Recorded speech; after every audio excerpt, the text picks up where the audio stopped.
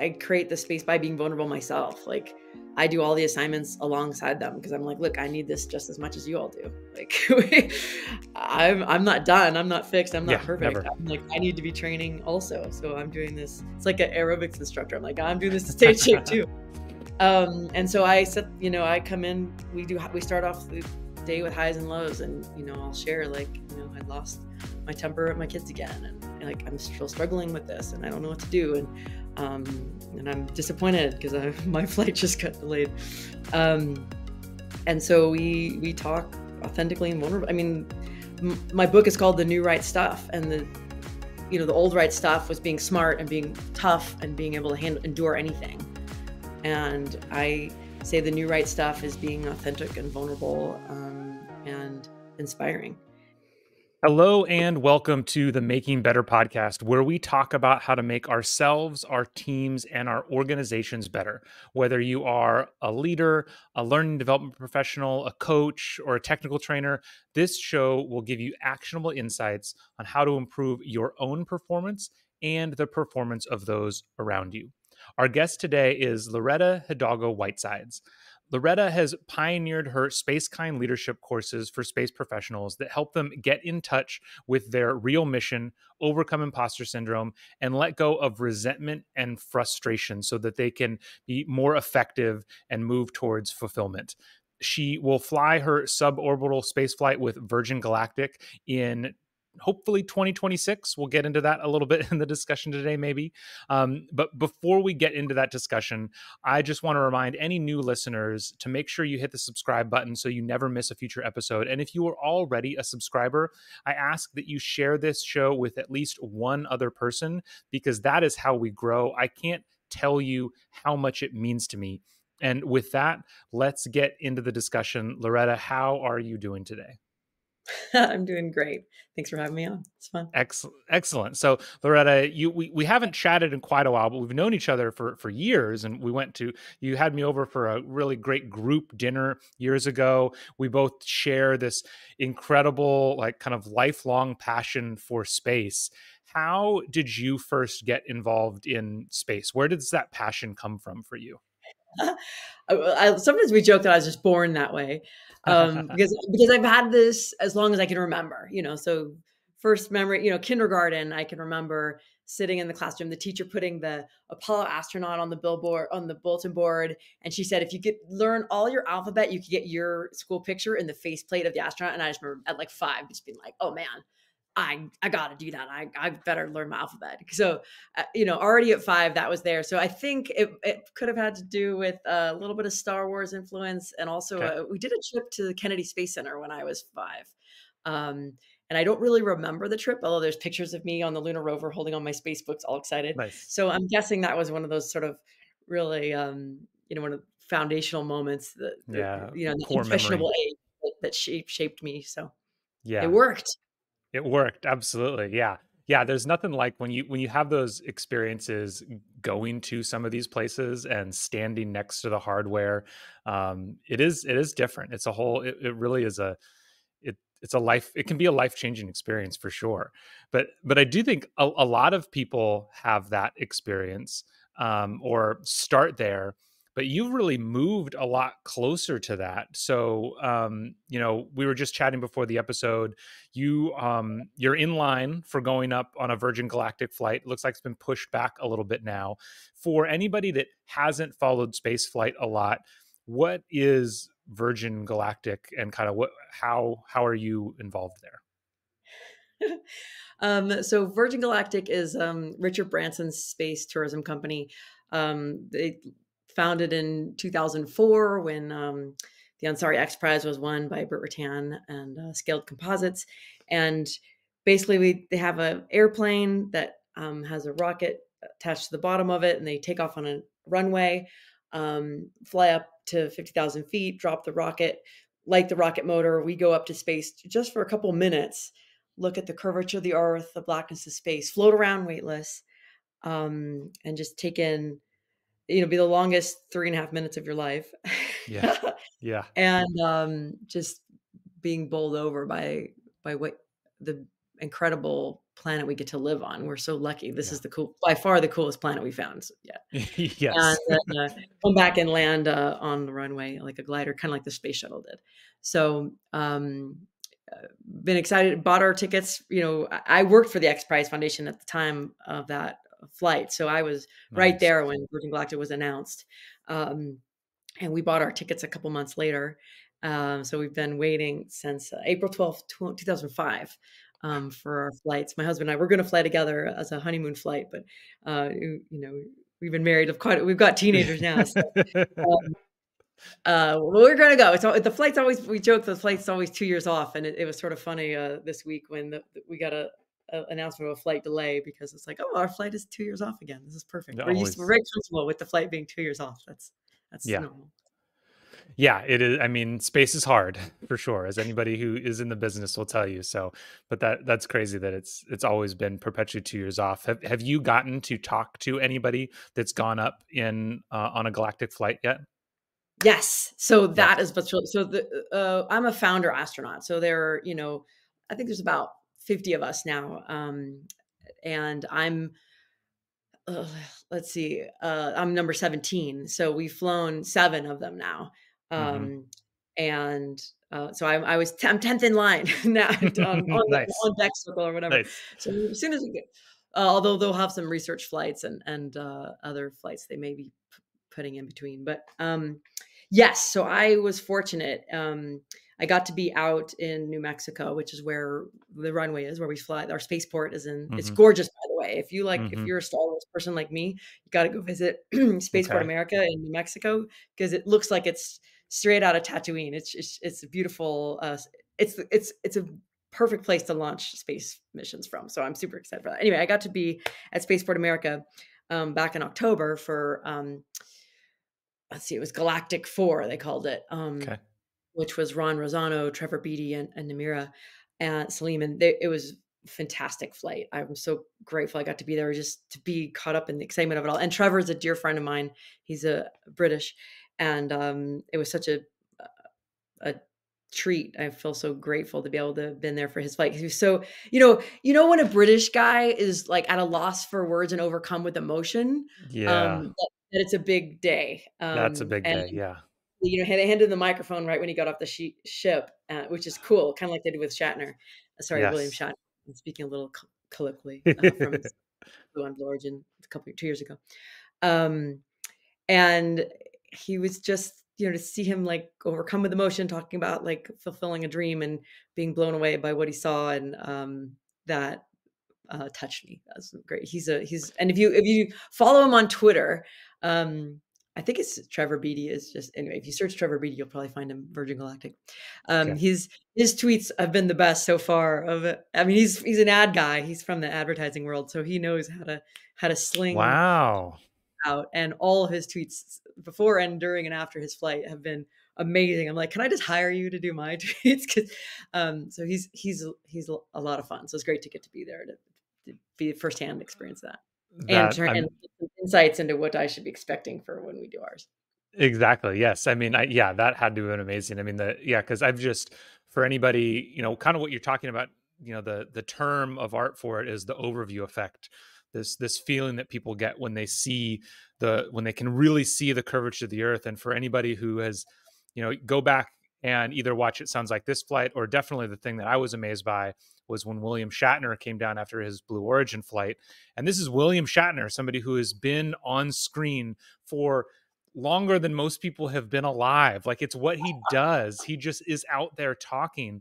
And for this man to just not be able to find the words to describe what he experienced, I think it was a real testament to just how powerful of an experience that must be, and why these kinds of things are important. Because I think, it can get, it the talk of the tourist nature of it can sometimes diminish the importance of what having more people having these experiences could do for us as a species, I think. Absolutely, yeah. That's the part I get excited about. It's like Yeah. it's powerful enough to sort of wake you up and shake you out of whatever rut or autopilot we're in, and Yeah. realize what's important. And that's what we all want, is Yeah. to, not get caught up in the day to day or the minutia or the trivia or the upsets, but um, focus on what matters, and make sure we're, it's just like you did at 9/11. I mean, Hmm. those really intense moments, make you realize, hold the people you love close, and appreciate every breath. And it's beautiful. Yeah. Yeah. Absolutely. And then, so you had been involved with the X Prize. You then got involved with Virgin Galactic, got on the list to fly there. We've done a lot else. So you have your space kind leadership course. Where did that come from? How did that get started? And I honestly even don't know a whole lot about it. Yeah, that's a good question. I there's like so many pieces of the origin story. I'm sure. But the crystallizing moment was in 2014. Um, I was out in Mojave for one of our test flights, and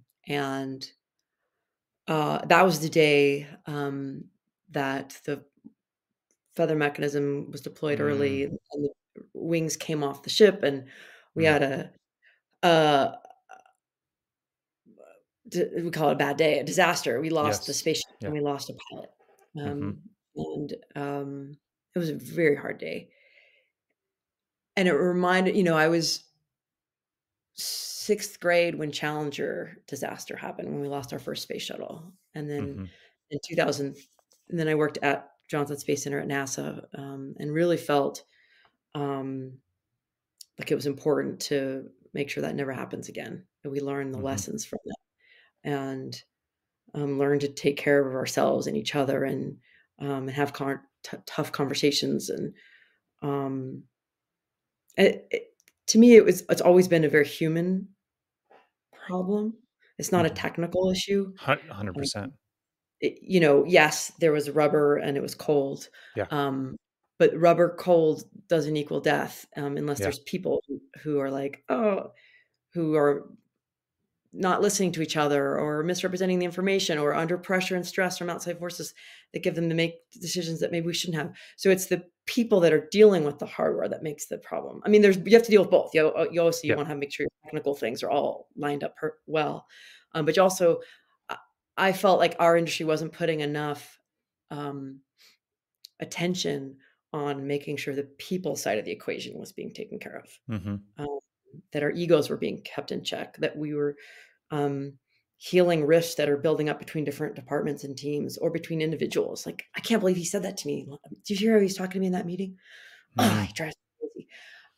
And when you have that kind of tension building up between humans, it's going to compromise our work. And what we do is so technical and so precise that those things can have disastrous consequences. And so, Yeah. after the Columbia accident, I was like, I can't believe, in 2003, I said, I can't believe we did this again. Um, and I really felt like it was my job to help us learn those lessons that we hadn't learned before. And then when it hit so close to home, I was like, okay, Hmm. I've got to do something. And so 20 that was October 2014. That spring, we launched the first ever Jedi training at Virgin Galactic, and I mean, it was completely ad hoc. We did it in a conference room. It was not from on high. It was like I said, "These are my friends," so I just said, "Come." Yeah. I put Let's do flyers. this. Who wants to develop themselves? Who wants to be a Jedi? We're doing this, um, and we just created this new hero's journey for people to go on, to deal with their own insecurities, to deal with their own, like, because that's a lot what brings these tensions. It's like, Yeah. I'm triggered by you because I've got something going on with me. And so just Hmm. giving them, the chance to step back and see some of those dynamics and be like, oh, I did do that. Like, oh, that was me. Oh yeah. I wasn't Matt. That was me. Help them get some power and agency, and help, I had a guy come in and say he had a 0% relationship with a colleague. And, as somebody who's going to fly on this Wow. spaceship, Yeah. You doesn't don't want sound that. good. Doesn't sound safe. And I remember at the end of the course, sort of checking in with him, like, "Hey, how's it going with that guy?" He's like, "Yeah, I think it's like at about 80%. Our relationship's like 80% now." I'm like, "Wait, what? Wow. How did Wow. you go from?" 0% to 80%. I'm like, did you like talk to him or something? He's like, no.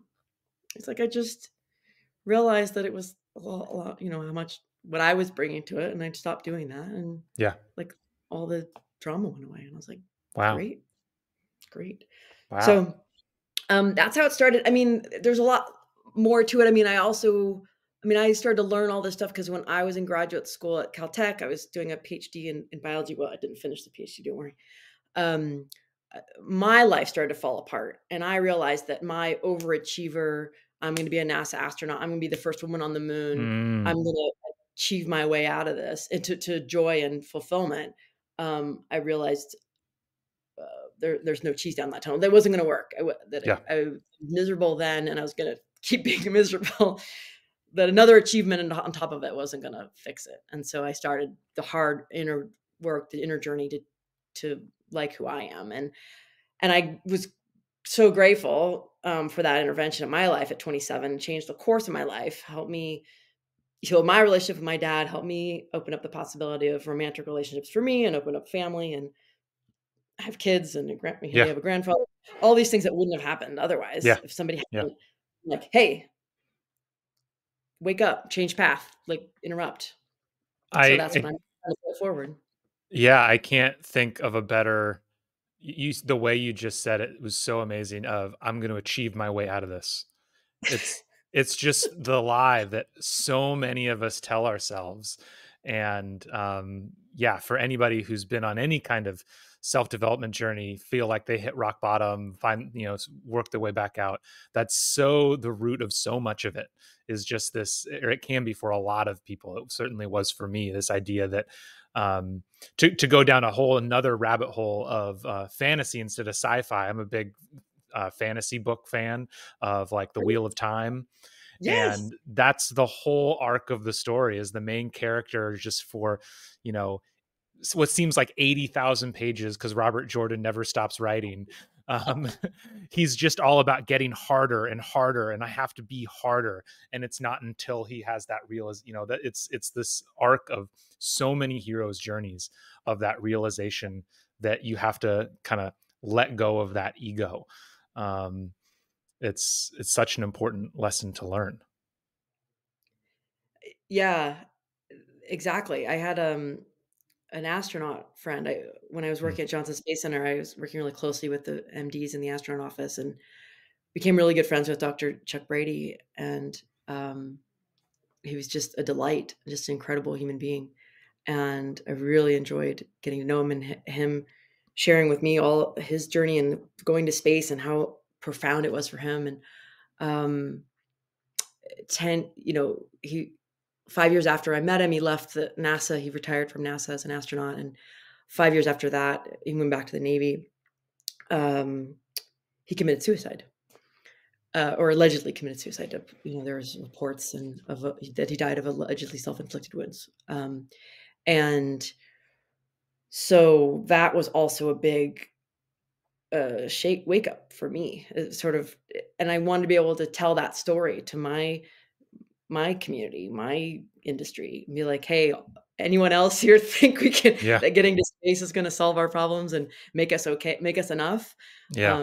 Well, guess what? There's plenty of NASA astronauts, people have been to orbit, people have spent 2 weeks in space, um, that still are not happy or still Hmm. haven't worked through all their own challenges. Hmm. Um, so it became really important to me not to stop wanting to go to space or to stop wanting to Mm-mm. build rockets, No. but we got to do this also because if Hmm. we want to really have that Star Wars or Star Trek future for humanity, we have to work on creating the culture and the humans that go Hmm. along with the technology. Our intelligence is progressing a lot faster than our wisdom, and we need to sort of catch it up a bit. Yeah, no, I think that's right. And you see the same thing Michael Phelps has done a lot of work with Olympic athletes and trying to bring to light this idea that so many Olympic athletes, right after the Olympics, suffer from major depression and have a lot that they have to go through. And I think a lot of it comes back to this: I'm gonna accomplish my way out of this. I'm gonna succeed my way out of this. I mean, you're touching on, it's such an amazing message to bring to people. And it's a very hard message and potentially vulnerable. Like you have to be vulnerable to hear it and be in it.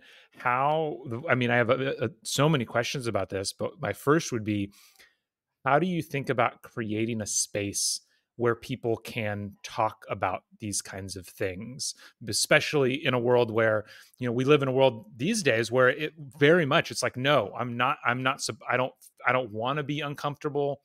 I only want to be around things that reinforce me. How do you create a space where people can embrace that uncomfortableness and talk about these issues? Yeah, I think that's my favorite part of Space Kind training, or what I'm most proud of is that we do create that space. Um, and it is really magical. It's like no other Zoom call you'll have this week, I say.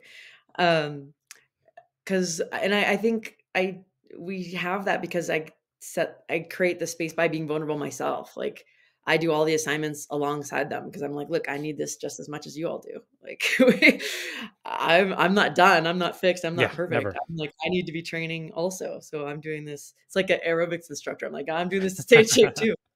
And so I come in, we start off the day with highs and lows, and, I'll share, like, I lost my temper at my kids again, and like, I'm still struggling with this, and I don't know what to do. And I'm disappointed because my flight just got delayed. Um, and so we talk authentically and vulnerable. I mean, my book is called The New Right Stuff, and the old right stuff was being smart and being tough and being able to endure anything. And I say the new right stuff is being authentic and vulnerable, and inspiring.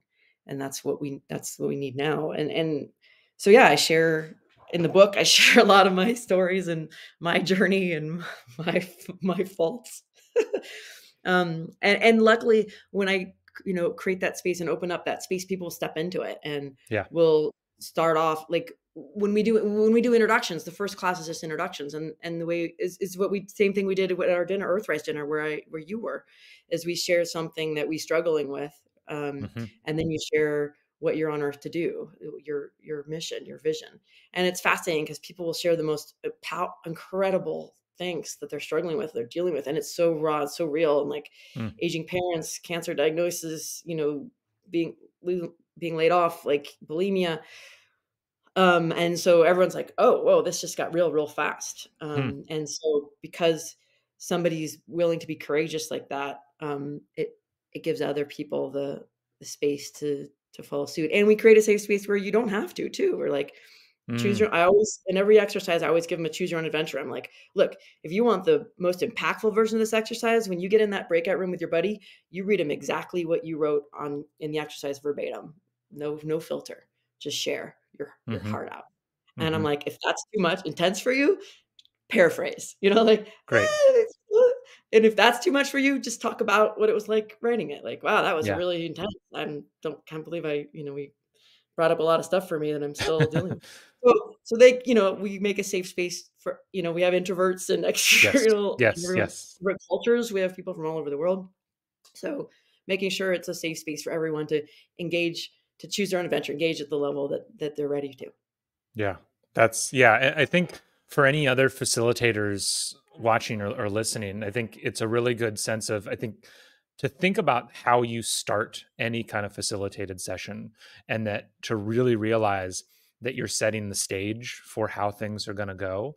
And sometimes it's easy for us to get into kind of a rote system of how we start. We start with the title slide and give an introduction and give the course objectives, and it's just like this standard thing. And of course, then when we're 12 minutes in and we want people to engage, it's difficult to get them to engage because they've already oh, I've seen this movie before, I know what's happening here, and this is something that I can do while I'm on my phone. Yep. Versus what you just talked about of starting from, like, no, this is what this is about.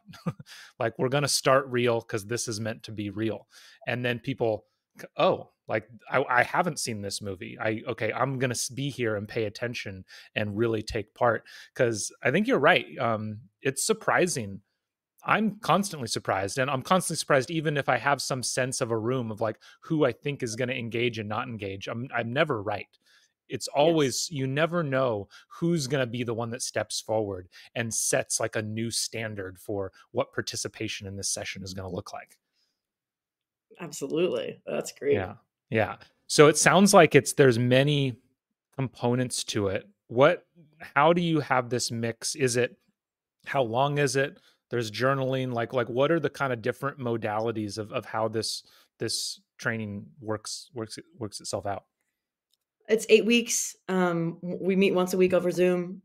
We do an hour in together, and then we have a 15-minute, like, small group session. So, like, there's about 40 people in the main Zoom, and then Okay. you have a TA and a small group just to make sure everyone gets a chance to speak, Yep. and be heard. Yep. So, the 15 minutes at the end is for the 6 people, so everyone gets to talk, Hmm. basically, Yep. because I don't want nobody's gonna listen for that long, and I don't even No. lecture much. Like, it's mostly Yep. discussion and exercises, because I have a short attention span, which I consider a great gift, because Yeah. when I get bored, I know that they're getting bored, Yeah. so, Yeah. we switch, and I'll, keep it short.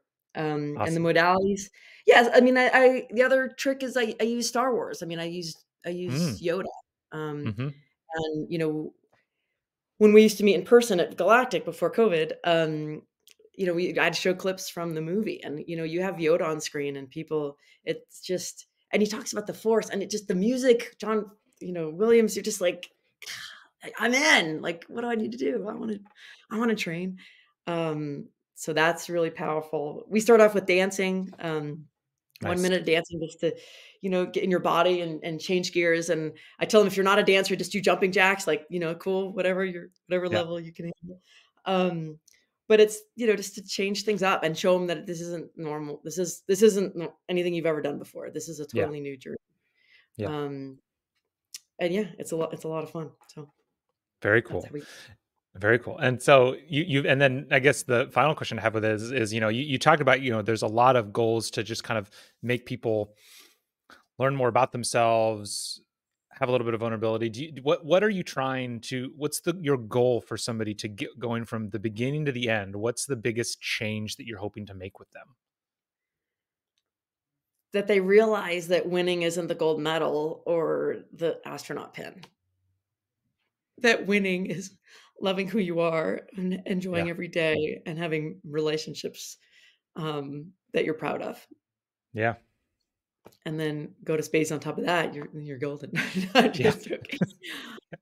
Yeah, so we give them real assignments. I give them real assignments in their life, challenges, and they don't have, I'm not it's not a degree granting program, so then they're not gonna get an A, Yeah. although they're Yeah. overachievers, so they're gonna try to get an A anyway, so that helps.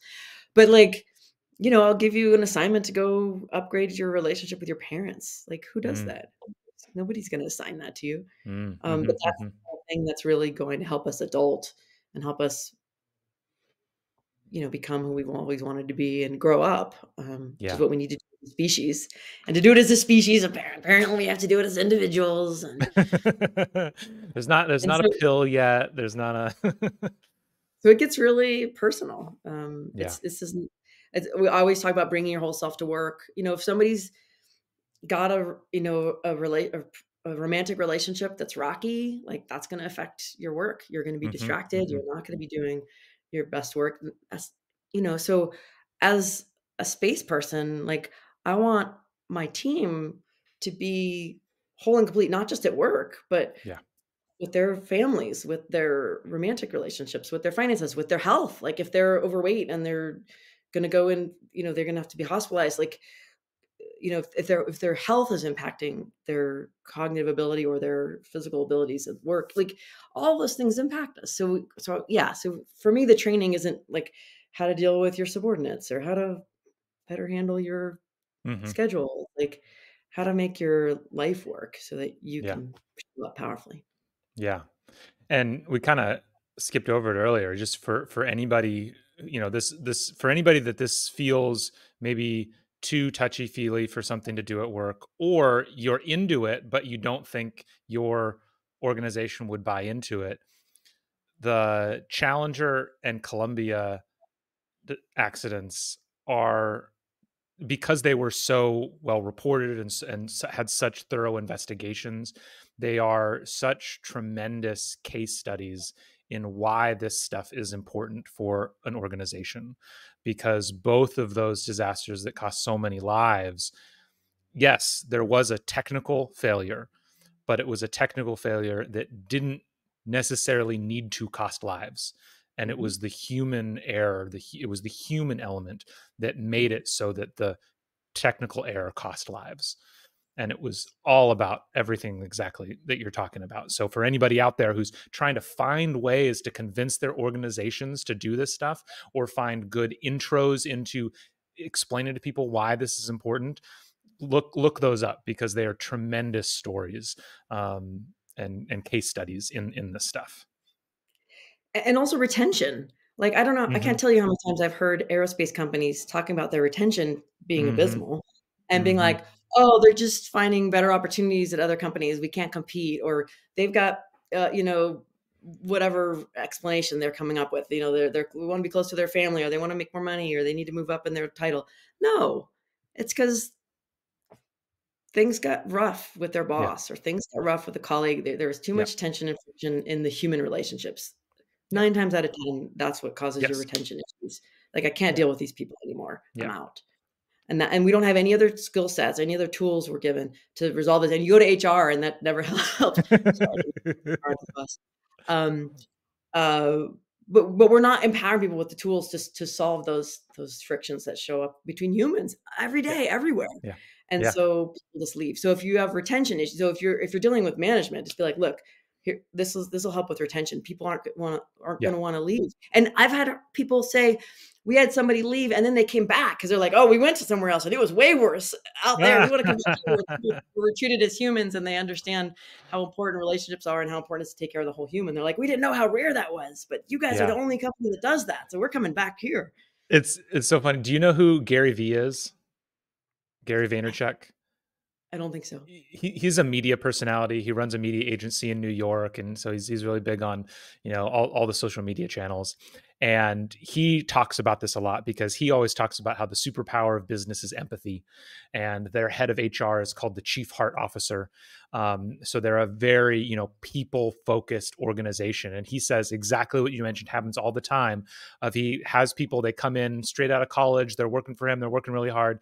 They think they think there's some better opportunity. They go elsewhere, and then a year later they're back. It's like, that place was a disaster. Like, I got to come back to here.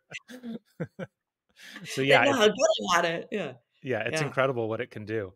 Well, Loretta, this has been a lot of fun, a great conversation. I want to kind of close it out with a few questions that I try to ask every guest. So first off is, what is one book or podcast that you think everyone should read, and why? Michael Singer, book or podcast, but the book I like the best, he's got 3, but I think the best one to, start with is Living Untethered, his 3rd book. Okay. And he's fabulous. He's like a yogi, and he was the CEO of a billion-dollar publicly traded company. So he's like this fabulous guy who's able to traffic in both worlds. He runs the Temple of the Universe now in Central Florida, and he's just Nice. like the wisest American I've encountered. And I was like, wow, that's fantastic. So he breaks down real simple, real easy, accessible, and fun, and always with great space metaphors. So I'm like, you had me at the space metaphors. Yeah, that's excellent. Awesome. Okay, and I think we've been touching on this next question a lot throughout this episode. But what is one skill? What's the one skill that has helped you most be successful throughout your life? Um, it's called Getting Off It, which is something I learned at Landmark. It's just like being able to let go of your upsets or resentments. Mm, And the faster you can do it, the better. I'm still not as fast as my daughter. She's really good. Um, and it's just like, instead of just letting it eat you up, like when I'm upset about, or if I'm pissed off at something, like it's hurting me way more than it's hurting them. yeah. And so learning to like, just like let that go. Because so then I can function again I can become a high functioning human again instead of just like a tornado of grievances. Yeah. It's a superpower, and you walk around and you'll see people flying off the handle about their upset or their righteousness about this or that, and they might be right, but they're also miserable. So Yeah. being able, learning, seeing that, and being like, oh wait, I don't need to do that anymore, and like learning, practicing, like just letting it go. Yeah. I want to enjoy my dinner tonight. Have a good Yeah. time. It's funny that just triggered a memory in me of I'm listening to Elon Musk's interview on the Lex Friedman podcast that just came out yesterday, I think. And at one point he's talking about how um, just go watch like a group of chimpanzees, and that's just your limbic system in real time, right? Yeah. Like how it's just like extreme emotion, and you touch somebody and they fly off the handle, and like it's all in there, and it's just like we just have other stuff built on top of it that you got to um, learn to let the newer parts control you rather than the older parts. That's great. I love it. And then the final question, you've gotten to work with a lot of different people. You've been inside a lot of organizations. What's the most common opportunity you see for organizations to improve talent development? Making it personal, making it human. If you're Mm, the lead for development, like be vulnerable, be authentic, share yourself, skip that whole PowerPoint slide, skip the objective slide, just get real with people and give them the space to be real, and they'll follow you to the moon and back. I love it.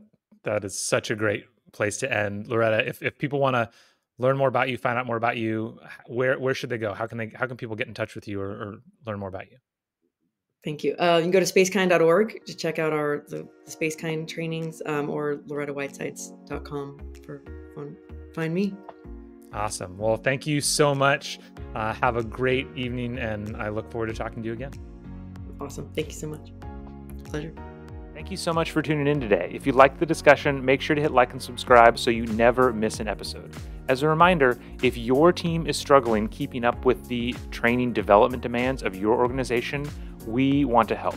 Better Everyday Studios is a full-service instructional design team that can help you with everything from ideation to actual content creation and delivery. Please reach out to us using the link in the episode notes below. Have a great day.